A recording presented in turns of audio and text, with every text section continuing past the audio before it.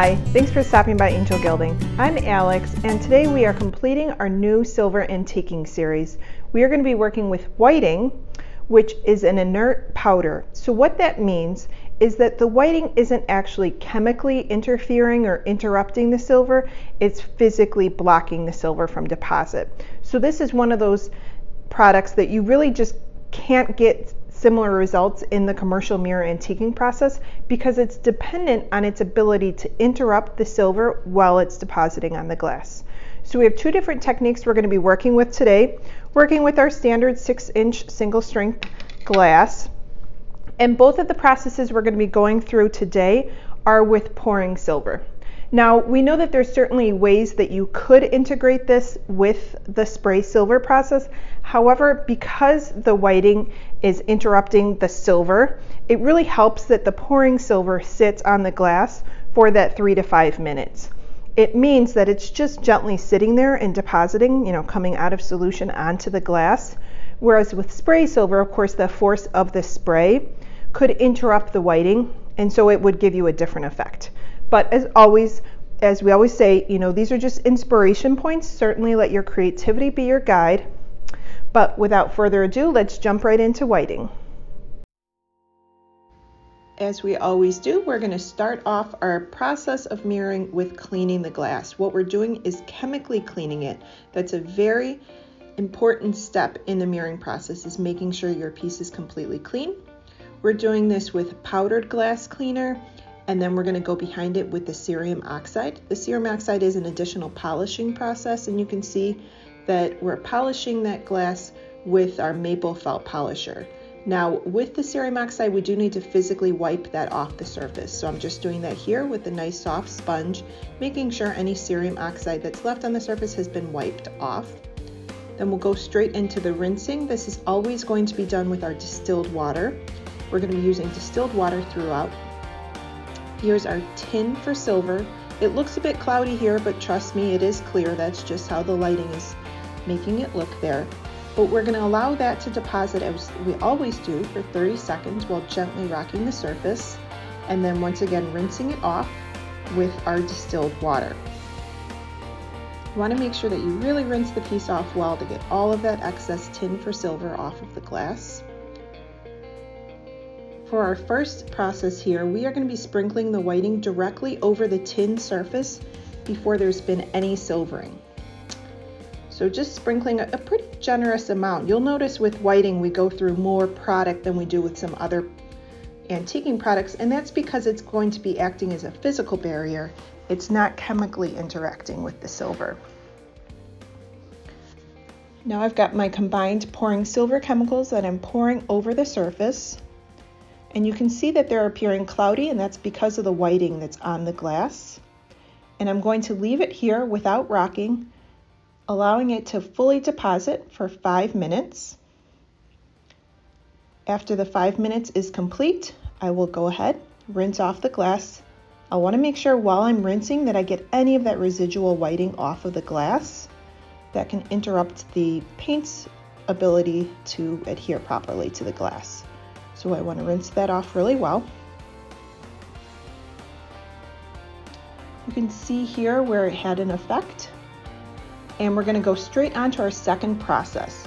So this is another piece. We're using whiting in a slightly different way, but of course starting with our rinse of distilled water.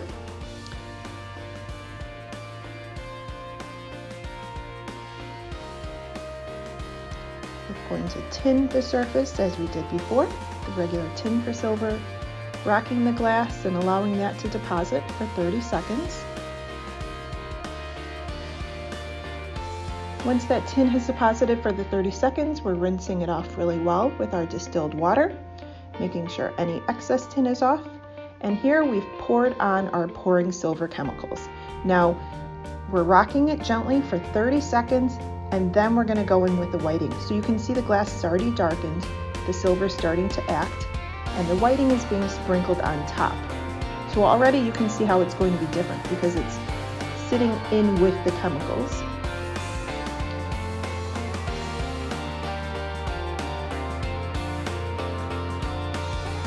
And once again, we're going to allow this to fully deposit. We're not going to rock the glass. Just stand by for the 3 to 5 minutes, allowing it to fully deposit on the glass as it's sitting there. Once the 5 minutes have passed, we'll go ahead and rinse it off as we did before, making sure to get every last bit of whiting off there.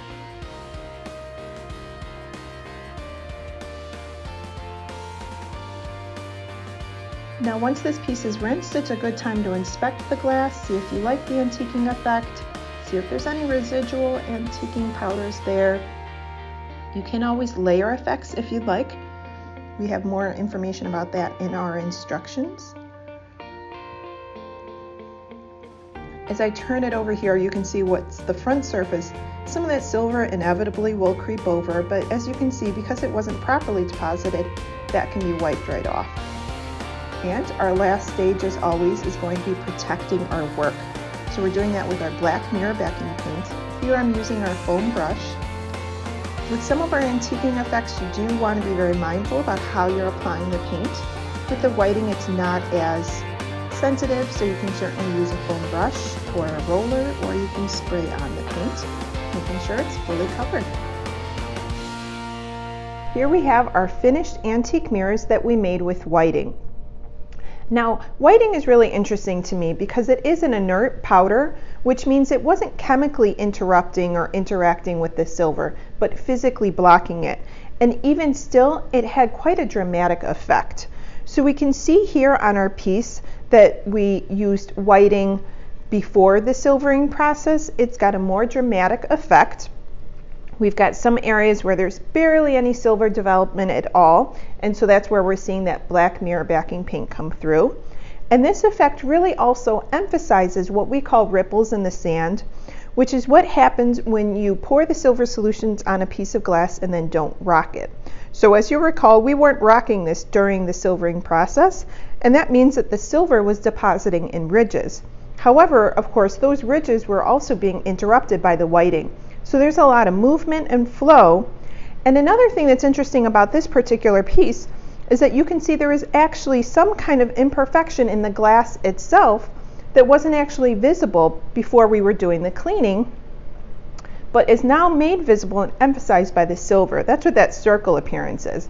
So it's pretty unusual or rare, but it can happen, and it gives another nice, unique effect to the piece. Now here with our other piece, where we sprinkled in the whiting during the silvering process, you can see it's a much gentler effect. It gives a bit more of a mottled gray appearance. It is still very reflective and gentle, and we do see a little bit of the ripples in the sand, but not nearly as much because the silver had been allowed to deposit in its normal process for a little bit before we interrupted it with whiting. So this concludes our new silver antiquing series with whiting. We hope that you've enjoyed the series, have learned some things about the different products that we carry, and have been inspired to create your own pieces. If you have any questions about this process or any of the other processes we've covered as part of this series, you can certainly leave those in the comment box below, or you can reach out via the Contact Us page on our website. We look forward to continuing to provide videos for you. If you have any questions or suggestions about future videos, always let us know. We'd love to hear from you in regards to that. And be sure to check out our website, angelgilding.com. Thanks for stopping by.